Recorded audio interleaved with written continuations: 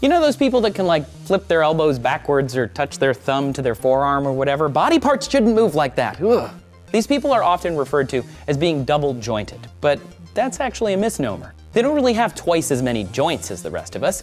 This trait is formally called joint hypermobility, and it gives people's bones an extended range of motion without any immediate pain or discomfort. To understand how hypermobility works, we've got to start with the structure of joints.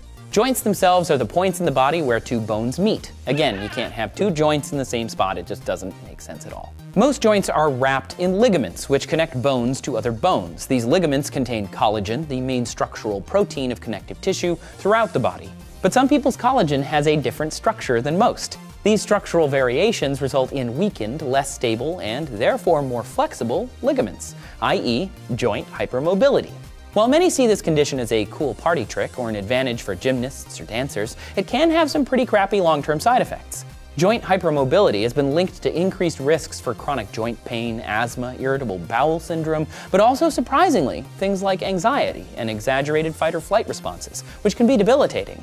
It has to do with blood flow. I can't get into all of it now, but it is really interesting. Joint hypermobility affects about 20% of the population and is thought to be genetic. However, people can grow out of the condition as their connective tissues fully develop.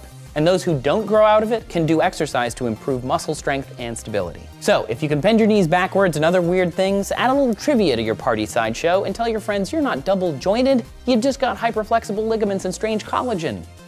No big. Our bodies do a ton of weird things, like get goosebumps when we're cold or scared. But why does this happen? Find out from Tara in this video here.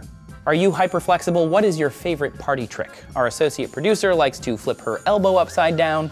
It's disgusting. Tell us in the comments, subscribe if you haven't already, and thanks for watching Seeker.